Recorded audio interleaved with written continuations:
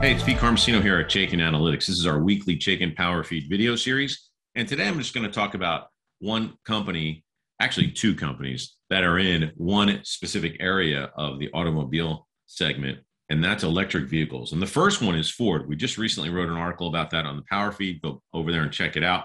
And it's just talking about how Ford was really struggling, with this F-150 Lightning truck that they were trying to sell, an electrified truck, obviously electric, vehicle truck.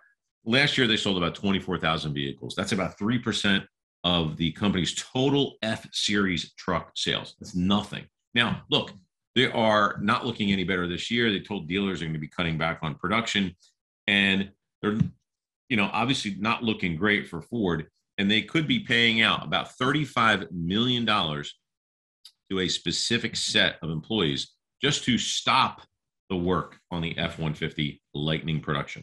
Okay, so if you dig into that a little bit, you can understand what's going on. Go check the article out. We're going to look at the chart, but there's another stock I want to bring up as well. And this is specifically an electric vehicle maker, and it ain't Tesla. It's Rivian, another truck type manufacturing company that I have called out many times as really junk.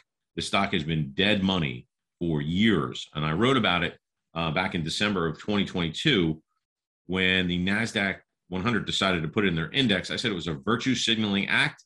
It was really irresponsible. The stock has been losing billions of dollars a year. And Ford smartly is maybe looking on the other side and saying, well, Rivian can't do it. How are we going to do it? We're going to cut our losses right now, at least slow that production down. And we'll look at both stocks to see how they're reacting to the news. But something happened today with Rivian. Wait till you see this. All right, we're here looking at the Ford chart. And I talked about the article, and I'm just kind of pulling some pieces of information from it. I would encourage you to read the whole thing. Go to PowerFeed, chaikinpowerfeed.com, and check it out. But you're starting to break down that number. $35 million is just simple math. You can figure out that it's cutting staff for the F-150 Lightning production by about 2/3. Right, it's about 700 workers or so. They're going to transition to a different assembly plant, and they're going to be working on a different product, a different series of truck. But here's what's happening. It's very interesting now. Even in the sell-off here in the markets that we've seen, we're recovering a little bit today, but it's kind of a flat market across, except for the NASDAQ actually up about, over 1%. That's kind of snuck up on me there. I wasn't expecting to see that.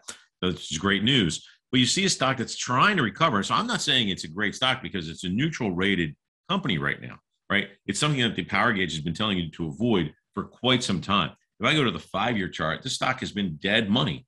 I mean, dead money for a long time. It's been a sideways action. It has its fits and starts. It just can't continue.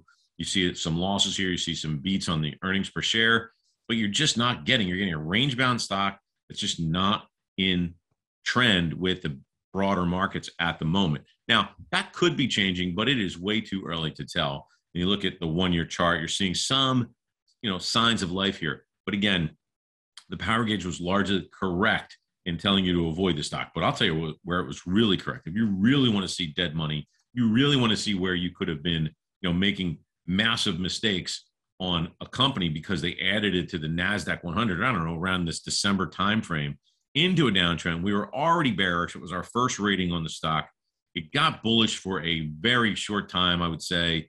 It looks longer than it is, but it's been mostly bearish and in a downtrend. And what did I say happened today? Well, I made a prediction back in December of 2022, but I wouldn't be surprised the stock would be trading in single digits. Well, it's at $9.58 as I record. I don't know if it's going to close there, but I'm happy to see the prediction come true. I'm very unhappy to see if anybody's been losing money in this. We tried to warn you several times on a stock like this. Now, the Power Gauge was in tune with this. Even on the up moves, it did have some opportunity here.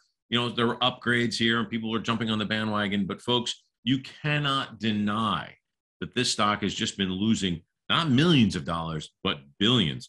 In December of 2022, they had about $14 billion on their balance sheet. Well, they don't anymore. And the problem is, it's obviously just not selling enough trucks. And the folks that are looking to buy these things are getting sticker shock right away. And if you do buy one and you have the ability to own one, you certainly do not want to get one fixed. If something goes wrong with it, it is extremely expensive.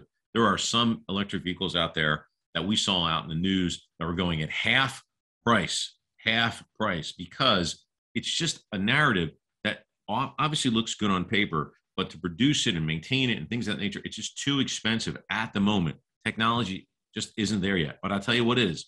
Power Gauge recognized both of these stocks as two to avoid, specifically Rivian and Ford. All right, everybody, thanks again for tuning in. This is our Chaikin Power Feed video series. We kind of bring some of these articles to life. And I talked about a few different ones. And, the specific one in the past week, April 5th, was on Ford. And a couple of ones that I wrote were back as far back as December of 2022. And most recently in February, where I called Rivian an illusionist on Wall Street, because I think they're just giving people the illusion that things are okay. But that's not what we see on the charts. And it's certainly not what the Power Gauge saw either. All right, we'll be back next week with another Chaikin Power Feed video series. Take care. I'll see you then.